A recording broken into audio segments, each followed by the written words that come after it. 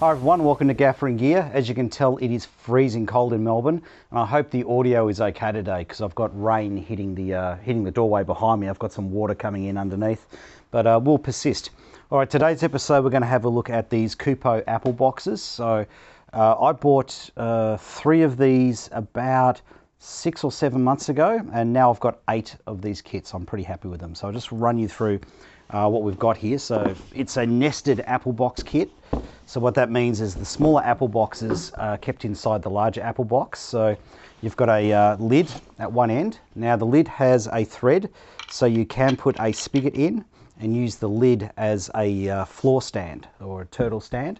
You've got your half size, a quarter, and an 1/8 sized apple box. Now the 1/8 size, we also call these pancakes in Australia. So that's what's in the kit. So one of these kits sells for just under 300 Australian dollars, and that's just under 200 US dollars. So not a bad buy. Now one thing that's put me off buying nested apple boxes in the past is the lids. They're usually just a thin piece of plywood that stops the other apple boxes from falling out, and they don't really inspire me with any confidence that there's any structural integrity at this end of the box. But with the Kupos, it's a very solid lid, very thick material. So I have absolute confidence that this end of the box has a lot of structural integrity.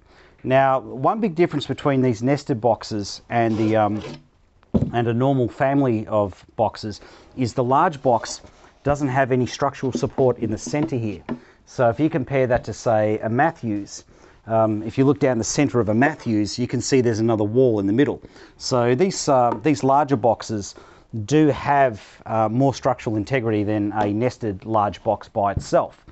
But having said that, I have jumped up and down on these. I've tried to break them because that was my first concern, that it wouldn't be strong enough. But I found these are more than strong enough for the work that I do. Now, one thing you do have to watch with these lids, so this is worth pointing out. If you're used to, say, using a Matthews box that's not a nested box, you can pretty much grab it any way you like. It doesn't matter when you go and grab the handle. Now here's a catch.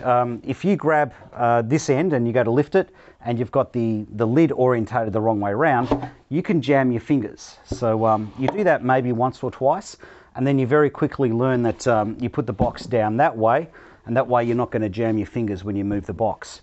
Now, one thing I don't like with the large box here is it has handles at the lid end, but it has no handles at the other end. So I think that's a real big limitation on them, particularly if you've got a whole stack of apple boxes stacked up and you've got your large one on the bottom. If you want to then move whatever you've got rigged, say move it 30 centimeters across because the shot's changed, you've got no point to grab. So I figure that's a big limitation on these. Now with the large box, it is a standard size apple box. So what I mean by that is if you use it with a Matthews box, they will interplay nicely. They're both the same dimensions. But that's where the interplay between brands of boxes stops. Because this is a nested apple box, it stands to reason that your other apple boxes have to be smaller to fit inside it. So as you can see here, they're not the same height and they're not the same width. But here's another reason why you can't interplay the half, the quarter and the 1/8 with your other brands of boxes, and that's the height of them when they're laying flat. So this is a little bit irritating. So 2 halves, for example,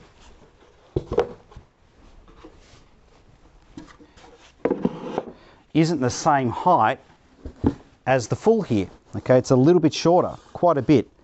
So that's a little bit irritating. So what that means is if you've got, say, a table with 4 legs and you want to level it out, you can't use 3 sets of apple boxes. You can't get 3 legs with a full size and then have the 4th leg with 2 halves. The table's going to wobble a little bit. Now, if you get 2 quarters, the 2 quarters are not the same height. Let's go down here. The 2 quarters are not the same height as the half. Okay, they're very close, but they don't line up. So these 2 quarters is higher than the half. So if you're using these to adjust the height of your props, no problem at all. If you're using them to stand on because you're a short cinematographer, no problem at all. But if you want to level a table out, you're definitely going to want 4 kits. You won't get away with 3. All right, now here's the next thing you've got to be careful of with nested apple boxes, not just these, but any of them. And this actually happened to a colleague of mine who was, I was lucky enough, gave me warning about this before I fell into the same trap. And that is how you varnish them or how you coat them. So I've just got a spray-on lacquer, which doesn't add much volume. But if I varnish these up like I would a normal box, they'd be a couple of mil thicker each box. And then what happens is they don't fit back in the larger box. They just won't fit in. So that is something to be aware of. Just be careful of how you varnish them up. Otherwise, they won't fit back inside the large box. All right, so for me, I've got eight of these kits in total. They just made sense. I've got small vans. These take up a lot less space than a traditional family of apple boxes. Very easy to carry around, very well constructed. Oh, one thing I really like with them too is the wood is actually pressed, so everything's level. Okay, so that's what you'd expect from a decent apple box anyway, but not all apple boxes are made that well. So beautifully constructed, easy to pack down, takes up not much space, but if you're going to try and level something like a table, you're going to need 4 sets. You can't get away with 3.